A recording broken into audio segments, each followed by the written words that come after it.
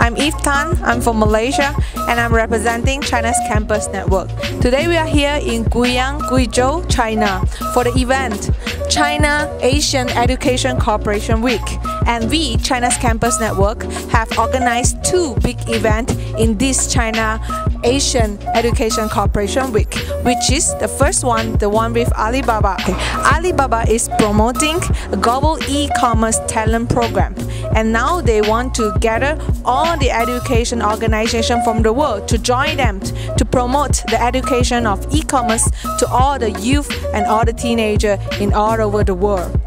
Our second event is the Belt and Road Initiative. We will have a lot of Chinese university and Chinese company joining this event together. We have the cooperation on the education degree to provide to international students, for more international students to come over to China and study for the respective degree, so that after they graduated, they will be accepted to the Chinese company in all over the world. And this is also to support the Belt and Road Initiative program, which is promoted by the Chinese government.